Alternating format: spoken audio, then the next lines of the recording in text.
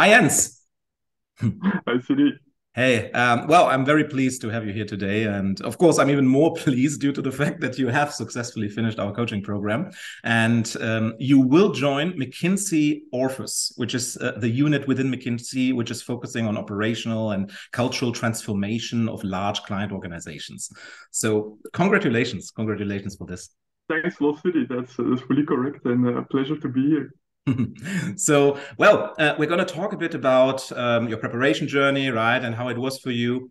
So maybe let's start with you reflecting back a bit on where you were when we started working together, right, in the coaching program and the development path that you took during the preparation. So if you think about this, what are your thoughts? What were the most significant changes that have fueled your success? Are there any aspects that you would really single out as particularly helpful?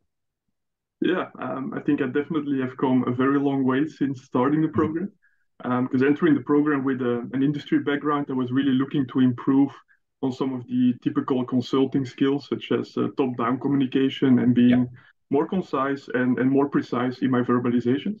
Mhm. Um, However, I think to me, there were two specific points that were taught within the program, Mhm. which I was personally always repeating in the back of my mind, which Mhm. also made me a better case solver. Mhm. The first point I would say is really taking the time before answering any questions, allowing you to come up with a structured answer. Yeah. And the second point is to really treat the interviewer as someone who aims to solve a problem together with you. Mhm. And Mhm. to me, that really means being vocal about your thought process. Mhm. Also, to be transparent when you have doubts or when you feel stuck. Yeah. So, my key takeaway is really do not be afraid to ask the interviewer any questions or to Yeah. recap. Yeah. That's super important, right? And I mean, and I remember we talked quite a lot about this, right? That these interviews should not be seen as sort of a oral exam or a big test or something where you are supposed to know everything and then just shoot out the wealth of your knowledge. But it is a conversation, right? And the only reason why you even do this case or these cases is because this is the best method for the interviewers to understand how are you thinking, right? And how are you approaching towards something that could be a sensible recommendation for a client problem, right? Exactly. Very good. That's fully correct. Yeah.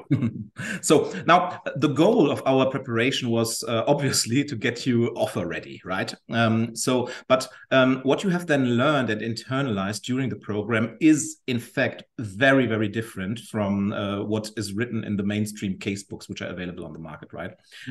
So what we have established is a very, very robust, methodical grounding on which you can then build a much, much stronger and more rigorous case solving muscle. So if you think about this, what would you say? How has this more mature way to approach problems and cases and the independence from the frameworks that many people are trying to learn ahead of their interview preparation? So, how has this freedom helped you to be successful in your interviews? Yeah, that's a good question, CD. I think rather than learning frameworks by heart, you're really developing a new logical way of approaching strategic problems. Mm. So once this has been internalized, it becomes extremely comfortable to deal with any strategic problem that they are throwing at you in an interview. Yeah. So, and to me, another advantage of this logical approach is that you always feel in full control during the interviews. So it Mm. really allows you to easily navigate through the case, to be quick on your feet when being asked some follow-up questions. And to me, the feeling of control is really important to Mm. feel confident and to reduce the stress, which is naturally always a bit there when entering an interview. Yeah.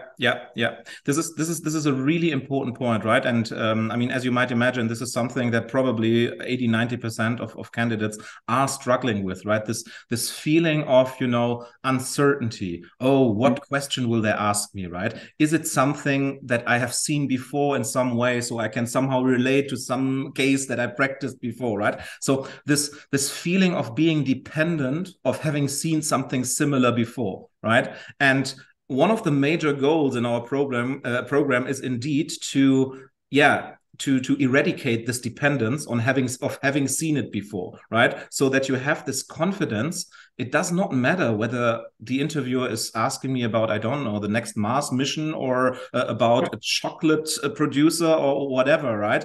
Because I know I have learned the capabilities to then logically cut through the aspects of this very problem, right? And this is usually what provides you with the calmness that you need in order to then actually discuss the problem, instead of just, you know, panicking inside of your head and trying to somehow remember all the things from a specific framework, right?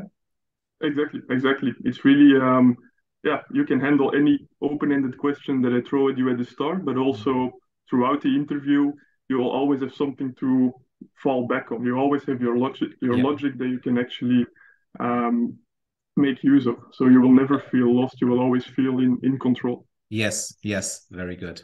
So now, one point, you already mentioned this a couple of minutes ago, right? Which we are very adamant about during the coaching, is precision in language, right? And this can sometimes be pretty painful, right? During the program, during the coaching sessions for our candidates, because I mean, sometimes, and I think you also experienced this, candidates are getting really stopped by us during the coaching sessions every couple of sentences, right? To even repeat these sentences in a more precise version. And then we as mentors sometimes are really hitting the red buzzer on just one single word that is maybe too wishy-washy, right? So, and I know this was challenging at times, right? But now in hindsight, right, how do you see this element of the coaching?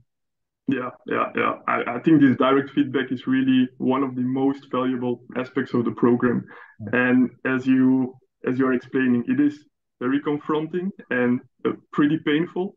But that's exactly when you know that you are developing, right? Yeah. And funny enough, those sessions for me were really the moments that boosted my motivation, made me look forward to taking the next steps. Yeah. And the key reason for that is that this feedback is so concrete, so specific, you can immediately start incorporating that into your next case practice sessions. And that really gives you a feeling of growth, as you will be a better communicator straight away. Yeah. So actually, yeah.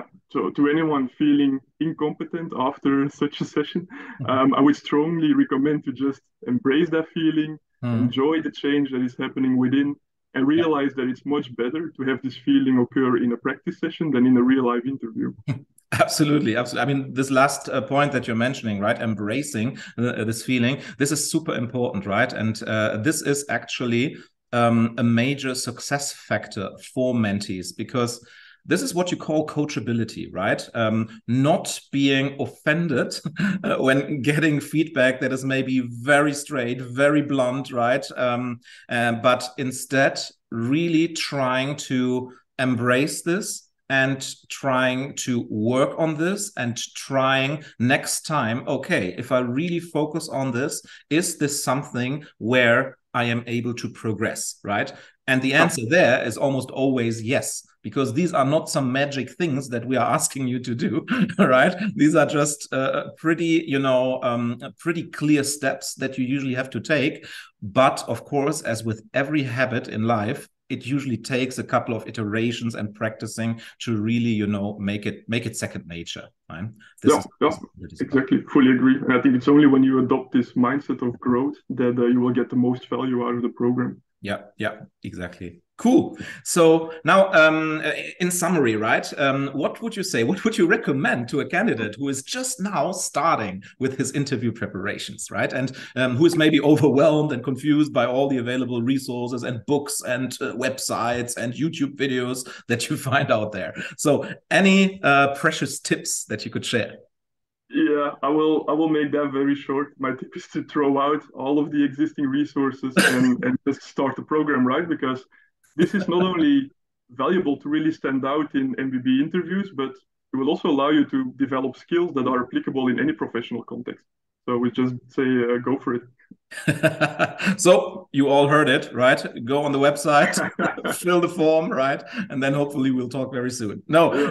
thank you, Jens. This was amazing, right? And congratulations again, right? I think it's an amazing place to be in, right? And of course, your path, what you just said, right? Embracing the learning, right? Embracing the learning curve in which you are. I mean, this is something that will now, of course, continue for you because this is the very nature of the profession as a top level consultant. But I think you are in a very, very good spot here, and yeah, I'm sure you will thrive.